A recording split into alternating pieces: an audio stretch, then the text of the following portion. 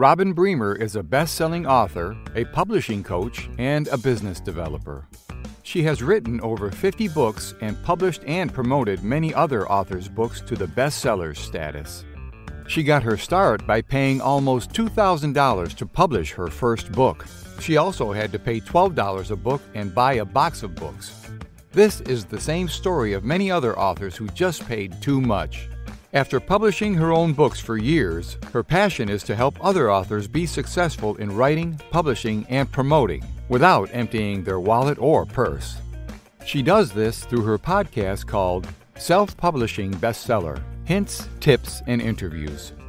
To learn more or to start the publishing process of your own book, go to www.robinbremer.net. That's ROBINBREMER.net. Welcome to It's Supernatural with Robin Show, where we share personal experiences and scriptures on how you can walk in the supernatural. The show is mixed with off-grid living, toxic-free lifestyle, and a touch of politics. Join our host today for today's podcast, and remember, it's natural to be supernatural.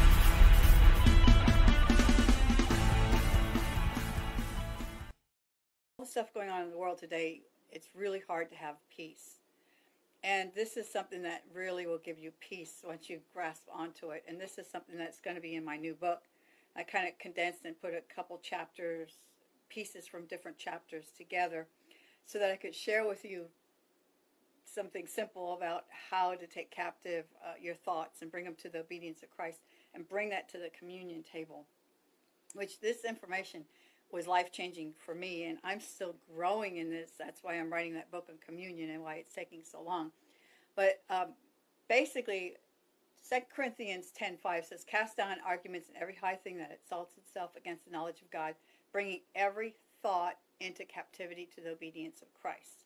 Okay, now we know that's true, and most of us are taught when we have a bad thought to take it captive and say, okay, like, for example, the thought comes, you wake up, you feel really miserable, really terrible, you have a sore throat. So the first thought is, oh, I'm getting the flu, because the flu is going around. So the first thought is, I'm getting the flu. Then the devil, what he does is he takes you through his little flip chart. Like, this is notes I still have to do with my books, but through a flip chart. Like, oh, okay, look at here. You were at Cracker Barrel the other day, and that waitress was sneezing and snotting all over her. So, you deserve to have the flu. You should have the flu. And, oh, look here. Your Aunt Susie, you just visited her the other day. She just died of the flu. Oh, and you heard on TV, take this medicine and it'll do better with the flu. And, oh, look here. Whoops. Here are the symptoms of the flu. So what the devil does is he uses your unconscious mind and the neural pathways that you have already created of things that have happened in your history, things that you have seen, things that you have experienced, things that you have heard. So that's why testimonies, you have to really watch when you give a testimony, because when you start giving details in a testimony, it starts making that available to everybody else. And then when they have a symptom, they're going to start thinking that. That's why I stopped watching TV 20 years ago. I just rent movies. And that's it, because I don't want any suggesting to me. And TV is all about suggesting. Big Pharma wants to get your money, so they tell you what symptoms to look for and what medicine to ask your doctor for. So anyway, so the devil, what he does is he goes through this flip chart and he starts giving you all these thoughts, all these ideas, all these confirmations of why you deserve to have the flu. You deserve to have the flu because, well, you haven't been taking care of yourself. You haven't exercised. You're even eating a lot of sugar. And you've been around people who have the flu. You went to Walmart, you put your hands in the cart, you came out to Walmart, you stuck your finger up your nose or in your mouth. You deserve to have the flu. Okay, so he's accusing you. Okay, he's taking your experiences, what you hear, see, and experience, and he's taking those experiences and those pathways that you've already created. So it's like a trigger, like, oh no, I'm getting the flu. So you begin to think about the flu. You begin to think about the symptoms. You normally, if you're already a Christian, you would say, take the thought captive. Okay, by the stripes of Jesus, I have been healed. So you quote that scripture. But I don't think that's what really means taking it captive. What that's doing is quoting a scripture. Now, when you take the thought, it means, okay, first of all, the devil is giving you symptoms and showing you things and saying, oh, this has got to be the flu because you did this. You deserve to have the flu. He's giving you a judgment, basically. And by taking it captive, what you have to do is you have to walk it to the cross. And this is so cool because we think just the opposite. Now, walking it to the cross means everything on this earth that leads to death is from the devil. Everything that leads to life is from God. So you take your thought and you take it all the way down the road to death. Okay. Oh my goodness. That's right. I did talk to Aunt Susie the other day and she has the flu. You're right. Oh yes, I got sneezed on in church. You're right. I could have the flu from that. Yeah, I stuck my finger up my nose after I visited Walmart. Yeah, you're right. I've been eating sugar. Yeah, you're right. I haven't been taking care of my body. Yeah, you're right. Okay. Then you take those thoughts. You follow all of those thoughts all the way to, it's like a mind map. Your thought is, I got the flu. I got these symptoms. So all the bad thoughts that you are thinking, oh no, I got the flu. I'm this age. So many statistics say that people who have the flu die. Okay, death. It ends in death. You take all those thoughts till they're dead, till you end up in death. Then you say, okay, now all those thoughts I've thought about them. I brought them into my conscious mind because when they're unconscious, you can't deal with them. You bring them to your conscious mind.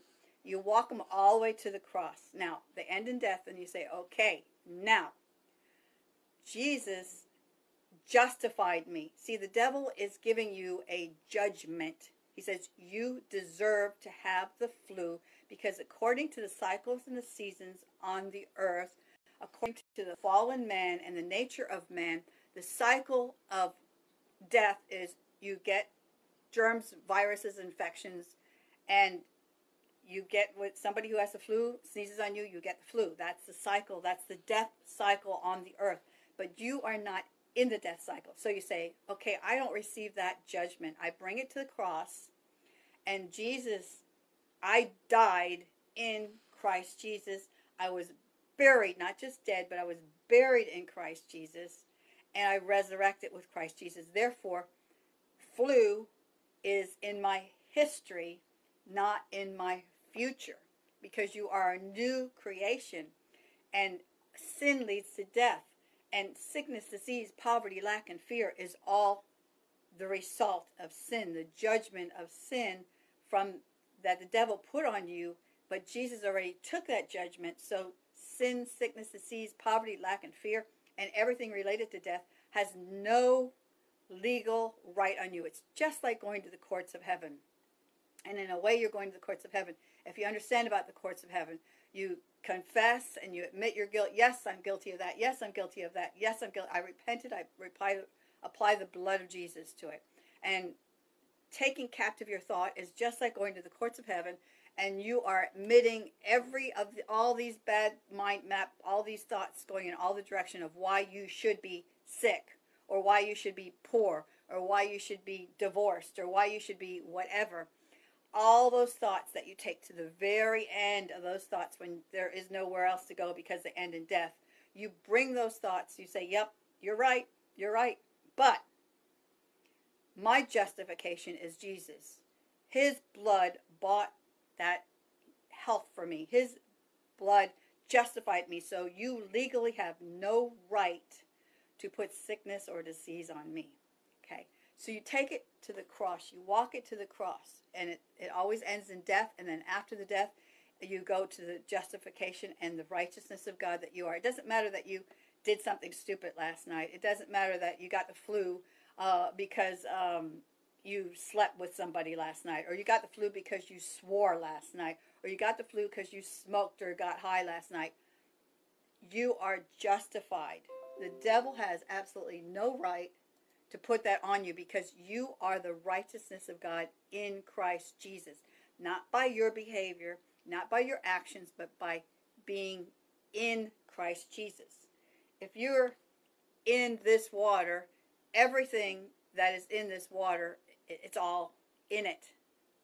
Okay? You're in Christ Jesus. Okay? You're in him. So if he's righteous, you're righteous. You're in him, he's in you, okay?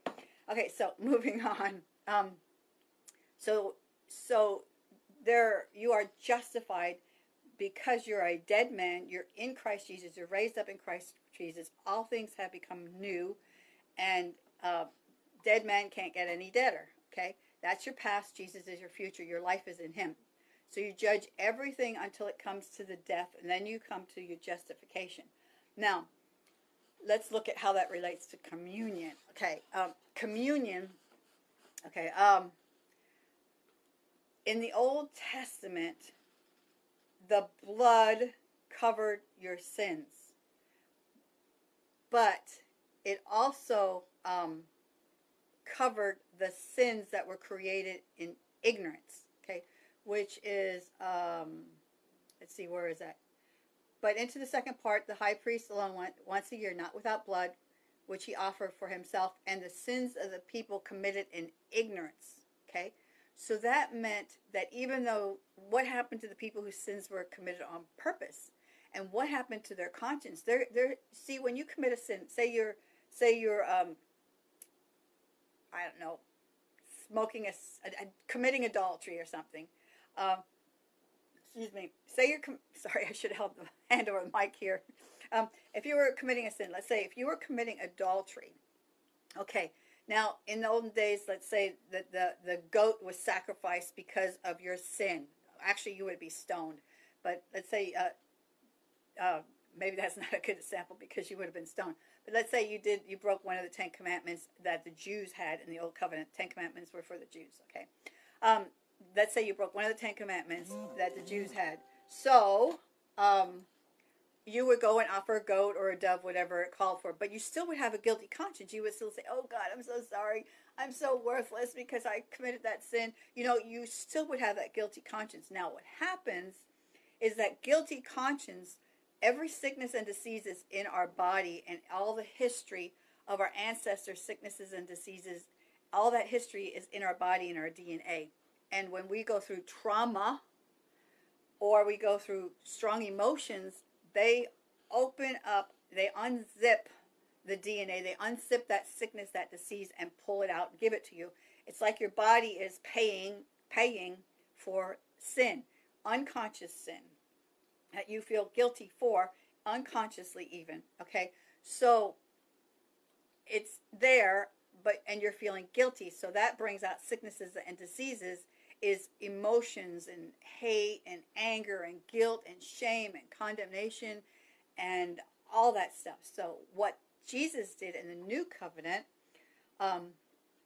in Hebrews 9:4, how much more shall the blood of Christ, who through the eternal Spirit offer himself without spot to God, cleanse your conscience, okay?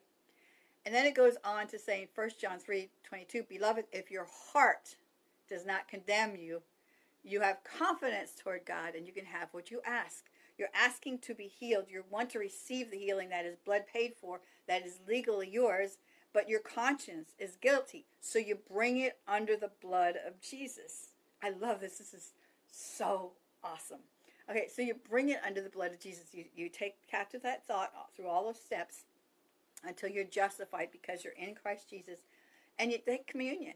Communion has so much life in it, so much power in it. Communion is awesome. I love communion. I love learning about communion.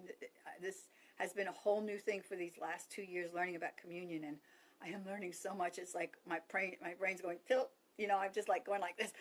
I feel like I'm a hyperactive kid because I have so much revelation on communion, and it's like I got to get into the words and into this book and out there so people's lives can be changed. Because Jesus, God sent Jesus because Jesus was the answer to all things. And when you take communion, the body and the blood of Jesus, you are proclaiming legally that you are covered in the blood. You are in Christ, and He's dead, risen, and your punishment, your guilt, no longer guilty, has been taken care of. You are the righteousness of God. And communion does that for you. And I probably got off on a sidetrack. Okay, so all sicknesses first comes from your spirit, and then it manifests in your body, okay? do research, do studying about all pharma's doing and what about. I'm going to put in my book. I just can't talk about all that now. Anyway, it manifests in your body because we carry in our DNA all the trauma, all the sicknesses and the diseases from our past ancestors. That's why we have to go to the court. Going to the court of heaven is one way to deal with it. There's different levels of revelation, different, not even like this, it's like this, and some like this, going to the courts of heaven, knowing who you are in Christ. You are the righteousness of God in Christ Jesus. So, you want to get rid of that unconscious neural pathways of your history and triggers of things that have happened to you in the past. You want to get rid of trauma because trauma opens the door to sickness and disease. If you have any kind of major sickness in your life, that when you got it diagnosed, look back 6 months to a year, what traumatic thing happened in your life? That's what triggered and opened that up for you and brought that on you. Now, when we come into judgment, saying judgment meaning, you got the flu because you didn't eat right, you didn't exercise, you didn't drink enough water, you drank out of the same glass with somebody who had the flu. So you are being judged by the devil. So when you come into judgment like that, it means a trial, a contest, a sentence of condemnation, a damnatory judgment, condemnation, punishment, and accusation. That's why grace is so important, to understand grace, because all these things are what the world does to us and actually what Christians do to each other. And we shouldn't be, because the devil's always judging us and making us guilty, shame, and condemnation. Guilt, shame, and condemnation bring us into all of this, cause sickness, disease, death, and poverty, lack, fear, all this stuff going on in the world. It causes this. So learn about grace. I have 3 books out there, I think, on grace. Learn about grace. I give away books free all the time. Anyway, okay, we have passed from death to life. Now, most people accept the cycles and the seasons that happen on the earth, which are the death cycle and the fallen nature, waiting for the sons of God to mature and to manifest and to judge and say, hey, you're under me now. You're not weeds. You're not killing bugs and insects. You are healthy. You're a blessing to me. Okay. Earth is waiting for that because the earth is under death cycles, and we have accepted it as normal. We accepted that aging is normal, that we should lose our eyesight, we should get sicknesses and diseases and weak bones. We just accepted that when certain things happen, we have accepted this stuff, okay? But we have passed from the death cycle into the life cycle. We have passed from, there's so different ways I could go with this. Oh, I get so excited. I can't go there either. Okay, so instead, you want to receive the absolute, this is what we received, okay? I told you what the death cycle was. This is the life cycle. Absolute fullness of life, life active and vigorous. That is abundant life. If you don't have that, you are in the death cycle. I said to God, God, show me whenever my thoughts or my speech or my actions are in the death cycle and produce death. And then help me to get onto life, because what we do is we sit in front of a TV and we let the TV brainwash us. And in reality, the TV is brainwashing us. And things like Facebook and Instagram are created. They mess up the neural pathways in your mind and cause you to go from one thing to the other. They teach you not to hold your focus and attention on anything. They also emit blue light, I think it is. I don't know what kind of light that affects your melatonin, so you can't sleep, and your cortisone and different stuff like that. So it puts you on high stress level. Now, I have a book that too I want to show you real quick that will really help. Let me see where it is. I'll be right with you. Okay, this book that I've written, I'm going to go over this in a couple of weeks. I'm going to go over this, the toxicity of how the government and pharmaceutical and what they're doing to us. But this talks a little bit about G5 microwave, all kinds of stuff, the elite, the celebrities and stuff. It has just a touch of that stuff in, but mostly what the water and the food and everything is doing to us. So we have to get educated. Now you have to be careful because Google automatically and Snoops too automatically are programmed to pull up stuff that they want to promote. The left side, far left, instead of truth. So you have to keep digging and digging and digging deep to learn about 5G and how it's killing us, how it'll affect your brain waves like microwave and holding the phone up to your ear. Instead, put it in your purse. Get one of those covers that I promote for one of my sponsors. If you're holding it to your ear instead, or get one of these things where you can speak. Just learn how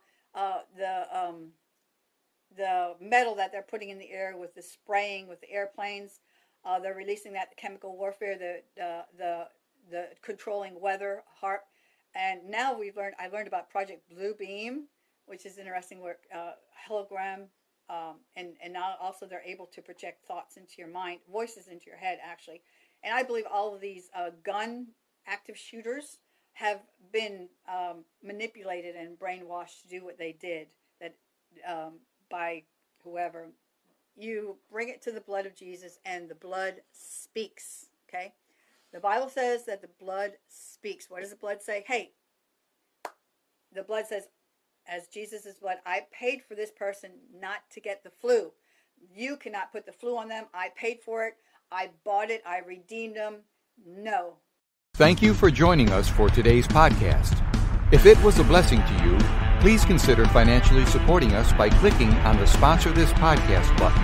Any links mentioned in this podcast will be listed below, along with any affiliate products, services, or partner websites. If you enjoyed this podcast, please share it with your social media site, and remember, it is natural to be supernatural.